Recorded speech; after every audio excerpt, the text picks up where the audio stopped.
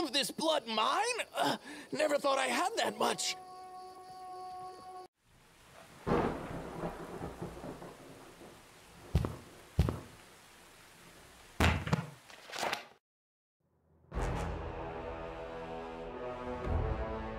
Hello adventurers.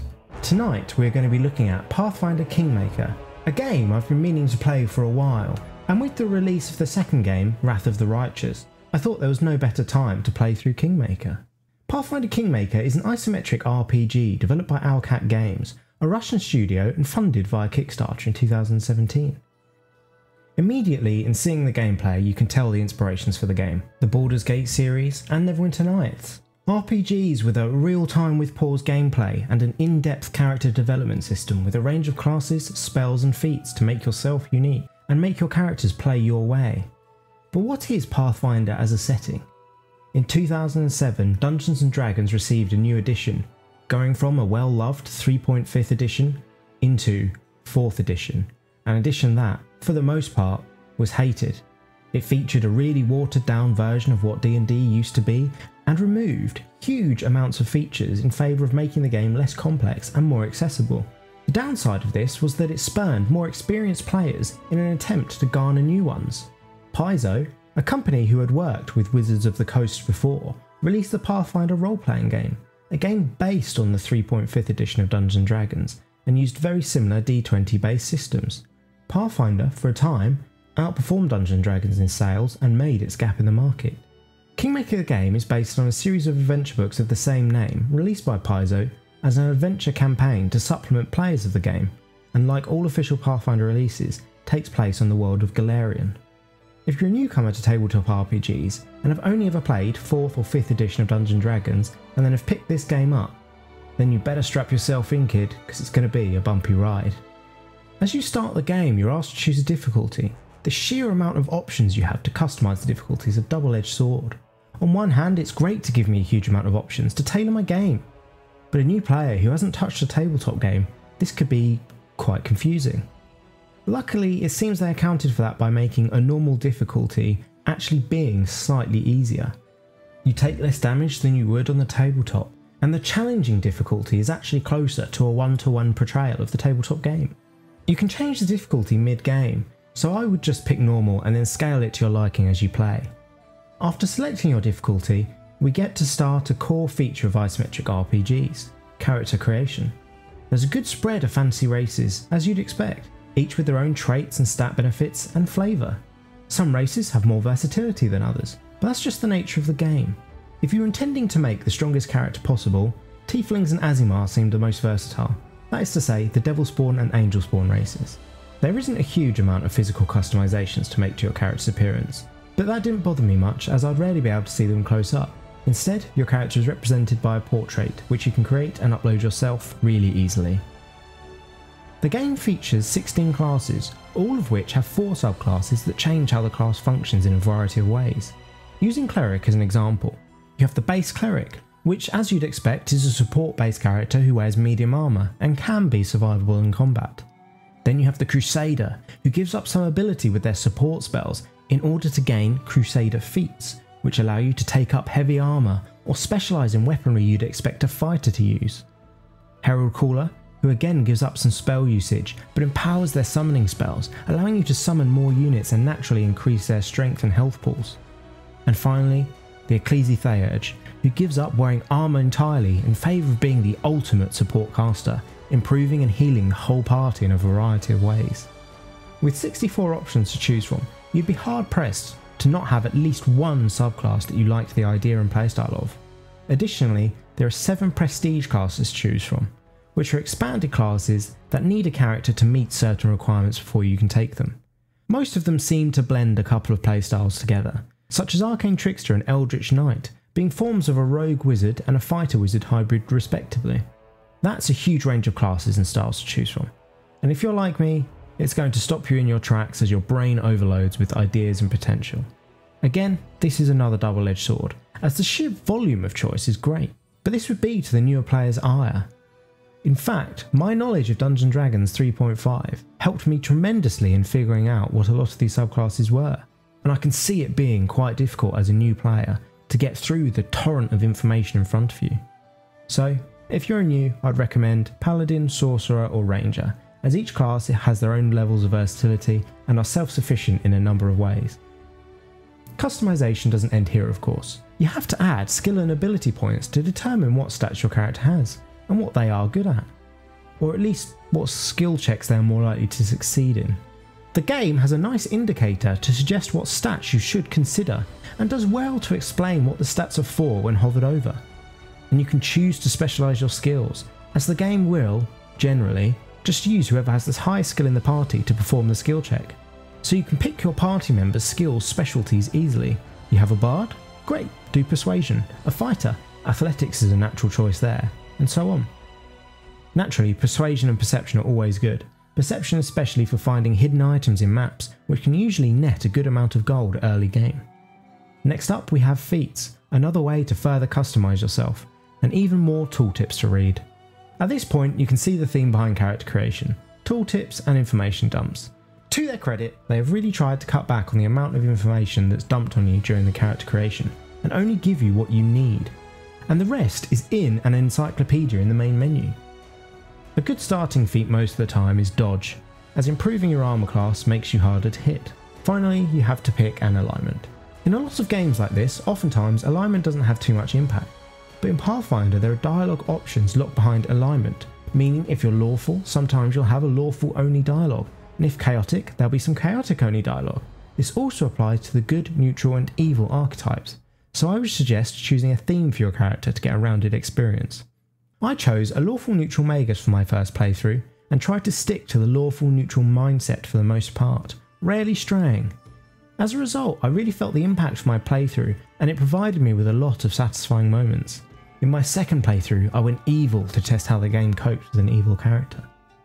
You can play real time with pause or turn based. I tried to play both in my playthroughs, and ended up having a preference for turn based. Real time with pause is a more hands-on experience, whereby you're managing your 6 party members whilst real-time combat is happening, pausing to issue commands to your party. Whilst I did enjoy this style, I felt that perhaps this was due to my nostalgia from playing Baldur's Gate 1 and 2 growing up, which remain some of my favourite games to this day, but the experience in turn-based felt right to me. It adds to that feel of tabletop game. With everything running out in turns, I was able to see my character development choices in action, rather than losing them in the mess of real-time combat. I built my magus to absolutely obliterate one target and left the AoE and cleave to other group members. In turn-based, I was able to watch my character destroy his target and feel that satisfaction behind my own choices.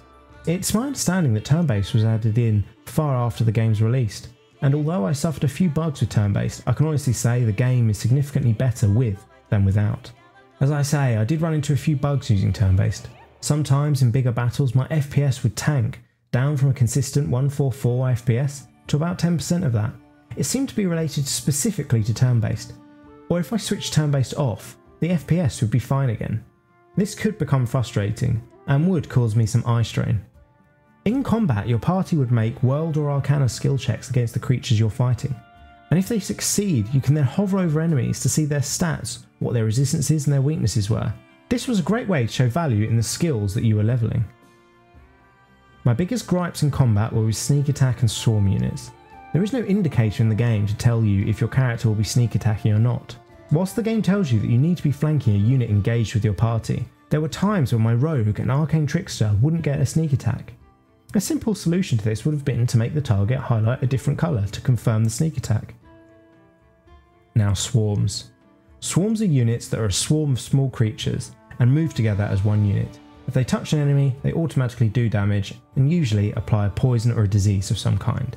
They're difficult to hit with conventional weapons, but AoE, flasks, bombs and spells all do bonus damage to make up for it. Even with that in mind, I felt like a lot of the swarm enemies I saw in the game seemed to be placed in areas just to spite me, and the game would be better off without them. Swarms are just tedious and boring. Whilst adventuring as the protagonist of the story, your character must be kept in the party, but you can choose up to 5 other companions to be in your party at any given time, for a total of 6. You have 11 companions to find, recruit and choose from, which goes up to 12 if you include the DLC. Although the DLC character is more or less 2 companions, and there is one final secret companion that you can recruit if you meet the right criteria.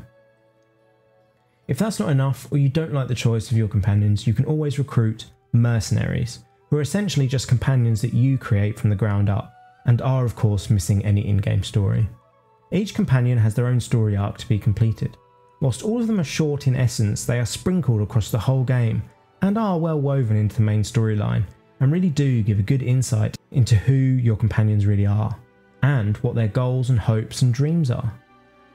After completing the game, I looked up the list of companions, and I had missed 2 in my playthrough, which was surprising to me, as I thoroughly explored every map I came across, and it turned out I'd gone to maps at the wrong time, and was either too early or too late, and they were never to be seen again, which I thought was peculiar, as I was the Baron of the surrounding lands at the time, and if I missed a companion, I would have hoped that they would show up in my capital and offer to join me there.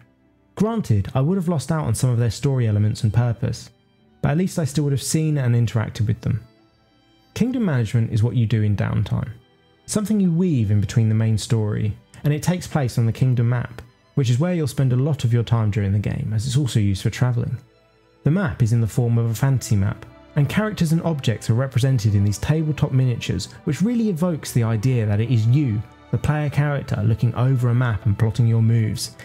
As you begin, you exclusively use the map for travelling between locations. Whilst travelling, you can be waylaid by enemies, meet friendly travellers, or have mini events crop up, and each encounter is random. If it's an enemy, you can attempt to evade the encounter, which is really handy if you're trying to get somewhere in a hurry. However, this map mode really opens up when you claim your barony. Suddenly you have to appoint advisors from a list of companions and acquaintances, no less. Don't worry, giving someone an advisor position doesn't stop them coming along with you on your adventures, but be careful with who you appoint. When kingdom events happen, your advisors will, well, advise. However, if you've chosen an advisor whose own ambitions for the barony don't line up with yours, you will often ignore their advice, and if you do this too often, your advisor will step down from their role, so it's best to consider who you want in each position. As the barony opens up, you'll get cards appear in the tooltip. These cards will be problems, opportunities, research or upgrades. Problems will damage your kingdom if not dealt with, and opportunities will improve your kingdom if successful. Research will benefit your kingdom as well as open up some dialogue options, and upgrades will upgrade an advisor or your towns. As you claim more land, you can choose what to build in each of your territories. These buildings have stats attached to them and improve your kingdom. There are some buildings that have extra effects, such as the Mage Tower and teleportation circles, which, if you have built in a town, allows you to teleport in between them. And if the kingdom management isn't your bag, including the building, you can always switch kingdom management to automatically run itself in the options. Not only does this boil down to running your kingdom into its essential components nicely, it does give you the feel of progression, even in your downtime. Time being the operative word here. Time spent is relevant in Pathfinder. Some main story events will have totally different outcomes depending on the speed of which you do them. At the beginning, when fighting to claim my barony, I succeeded in less than 30 in-game days, which gave me a powerful weapon. That is a very watered down version of the importance of time in this game. Moments are littered throughout this game that have the suggestion of haste being important, or having to choose which course of action to take first, with potentially devastating results in the event that you didn't prioritise. At my worst, I chose one companion over another, which resulted in the main villain getting the relic they had been after the entire game, and leaving me with, well, nothing. I never found the relic in the end, and it altered the ending of my game. The dialogue is well written and maintains the fantastical element of the game. Interactions with fey creatures often have a whimsical delivery as you'd expect from creatures from another world. Companion dialogue is well crafted and informative. If you're inquisitive and ask questions, their dialogue does well to craft their backstory and invest you into it. I personally ended up very attached to what I considered my main group, and I never really wanted to change them out, even if it was to my detriment, and even then, there were companions I didn't take with me on adventures, but I interacted with them via the kingdom management as they held an advisor position, and I became attached to them that way, even to the point that in one instance I made an evil choice on my lawful neutral character in order to keep a companion of mine alive, as if I didn't do that my whole kingdom would lose out on a talented minister. I made an evil choice for what I thought was the greater good. Throughout the game there are a huge amount of choices to make, exactly what you'd expect in an isometric RPG. Their bread and butter is plenty of miniature self-contained stories dusted over the cake that is the main storyline. So I took each event as they came, with little forethought on the future of these characters beyond the questlines in question. So you'd imagine my surprise when Ivar the werewolf appeared in a tavern years after our first meeting, and, as I'd spared his life in the past, joined me in combat when the entire tavern turned out to be my enemies. Or when Zamas, a fey giant spider who I helped return home, appeared in the final act of the game to support their friend in their struggles. You really will feel the impact of your choices. There's even a moment towards the end where many of your allies come to your aid, and I have to admit it tugged at my heartstrings some when I started to see the procession of people that I'd helped in the past coming to return the favour. Even the kobolds and mites came.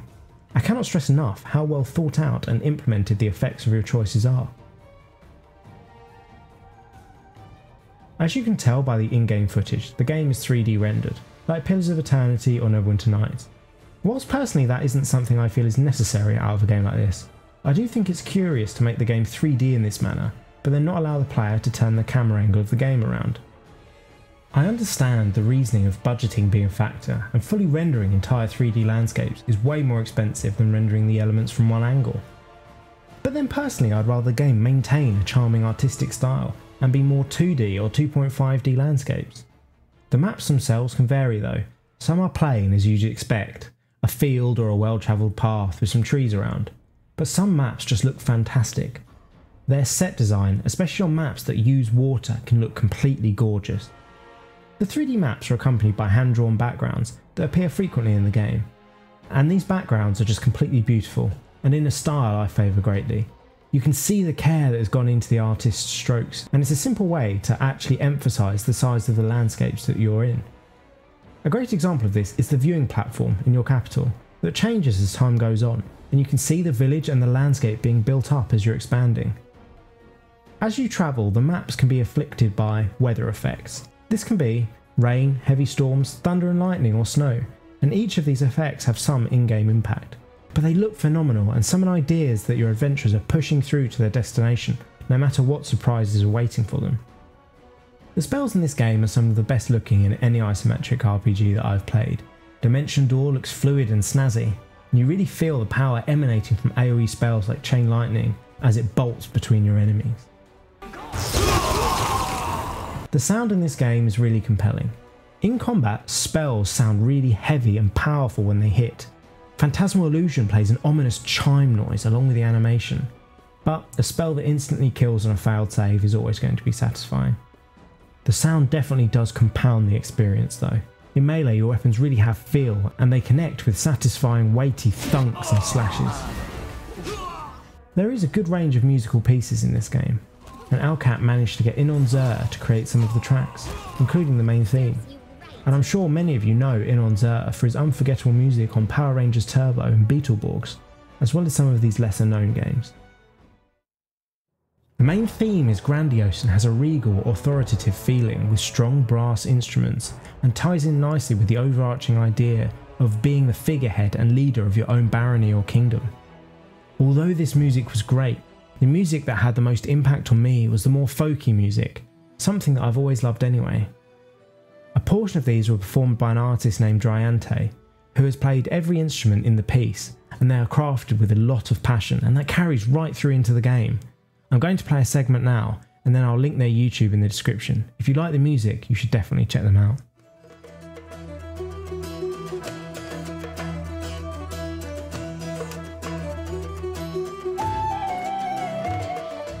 The story of this game naturally changes depending on the choices you make.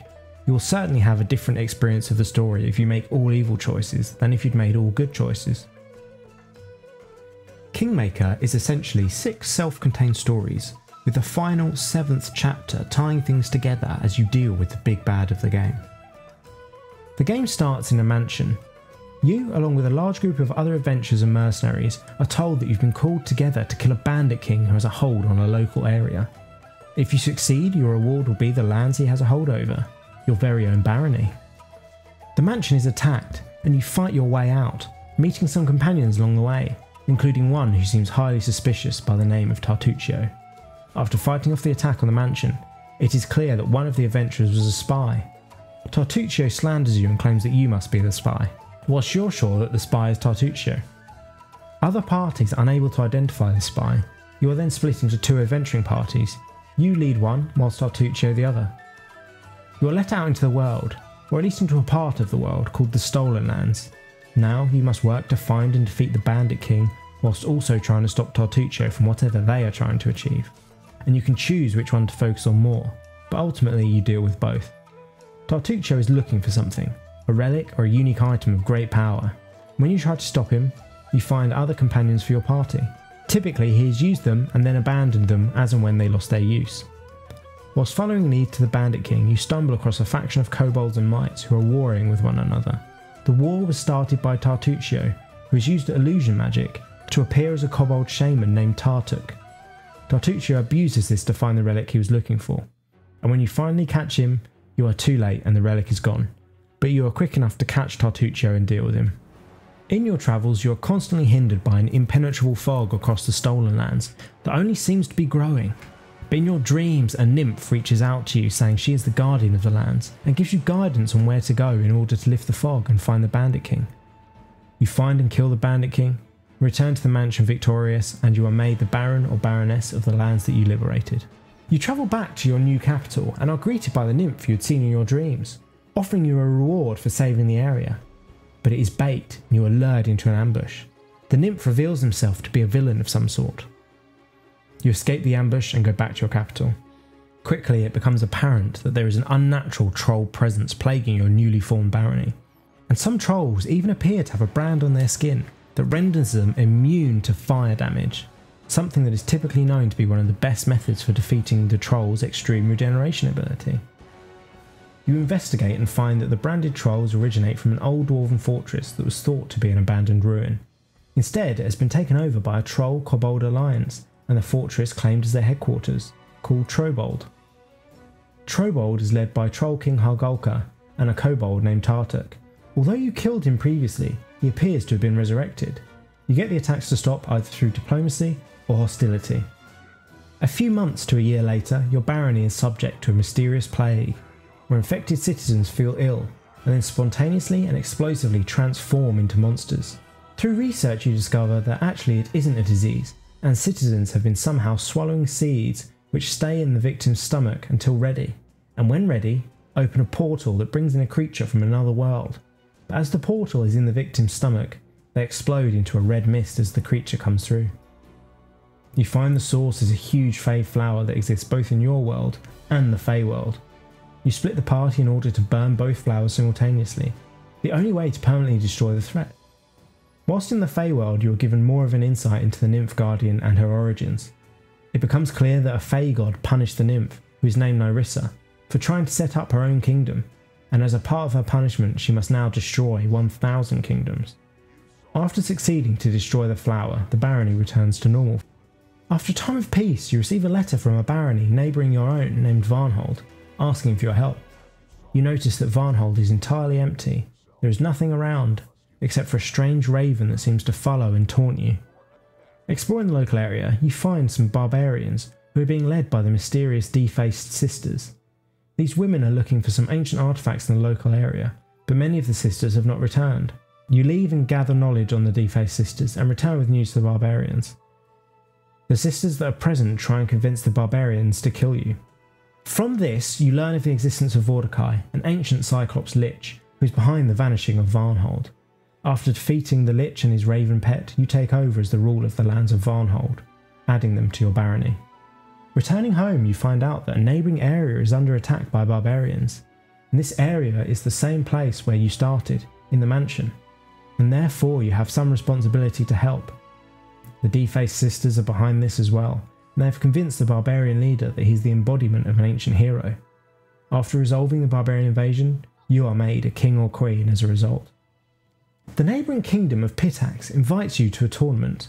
Although the tournament in itself is not suspicious, Tartuccio was an agent of Pitax and its king. Going to the tournament anyway, you meet the ruler of Pitax, Iraveti, who, well, just listen. So here's the plan. First, the Fish's Triathlon. then a boasting contest, and in the evening, the best part, a drunken melee. In the interim, there'll be a buffet, a fair, jugglers, acrobats, all the usual entertainment. And after the melee, I'll announce the winner. And then we'll have a festive banquet and a fireworks show. Then we just drink till morning or find a tent to crawl into. Your own or someone else's, depending on your luck. By the way, a knockout such as yourself will always be welcome in my tent. Just joking. Just a joke. That's their ruler. Promptly after the tournament, Irovetti launches a propaganda war against you. It is revealed that Nyrissa the nymph only needs 2 more kingdoms to achieve her 1,000. Irovetti knows of her and is her pawn. As are you. This entire time you've been destroying kingdoms and adding to the 1,000. Irovetti reveals to you that the artifact Tartuccio found all that time ago was something the Fey god the Lantern King took from Nyrissa. Her capacity to love, which manifested as an artifact called the Briar. The Briar, after defeating Irovetti, is now in your hands. You are now the last kingdom in the Stolen Lands, and the last Nyrissa needs to get her 1,000. Nyrissa responds with an all-out assault on the kingdom. You travel to the Feyworld and defeat Nyrissa, but upon defeating her, you have destroyed Nyrissa's own kingdom, and thus the 1,000th kingdom needed. The big bad, the Lantern King, reveals himself as having been a guiding hand behind everything that has happened so far, and brings the whole kingdom into the Feyworld. You gather your companions for a showdown against the Lantern King, which can end in a variety of ways and changes the ending drastically. I've tried to leave out too much detail so that you may experience it for yourself. On top of this, there are all of the side quests, companion stories and kingdom management events, which are, in many ways, their own self-contained stories. There's even a side quest, created by a Kickstarter backer, that comes right out of the RPG Horror Stories subreddit, in which the player runs into a character that is a complete self-insert into the world, who is highly attractive, a scoundrel, a renegade, amazing at everything, clearly better than you, and edgy enough to have a contract with his own demon sugar daddy. Luckily, you can just kill them. Overall, the game has its bugs and some moments that feel stretched out in the story, and perhaps could have used some trimming in some areas. But there is an evident amount of passion put into the game, and the amount of choices that you can make as a player that actually have an impact are fantastic. In all games like this, you'll be able to find some questionable good and evil decisions, and Pathfinder has a fair few of those. But the playthrough is genuinely fun and doesn't attempt to force you to like the companions you get. In some cases, I didn't like the companions as I met them, and then they grew on me over time. There were times whilst playing that I noticed small changes in the game environment as a reaction to events as they were unfolding, and I always took some time to appreciate these.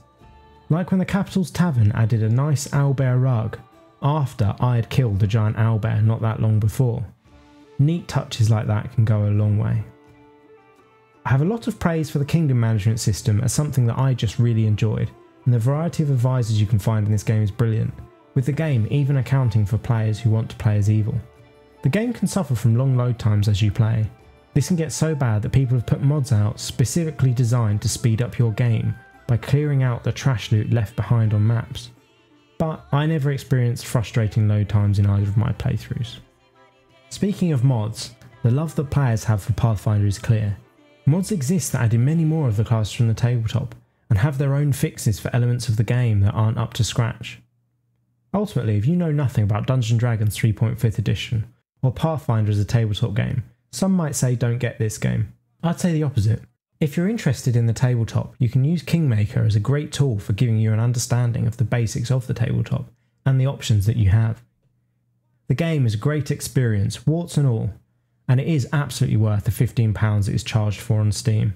For that £15, you'll get easily 70 to 100 hours of play in one playthrough of the main game. The DLCs bring in some added costs, but they are totally unnecessary to experiencing the game. Have you played through Pathfinder already? If so, let me know in the comments how you found it. And if you enjoyed the video, please take a moment to like and subscribe, it helps me greatly. That's all I have for this evening. Good night.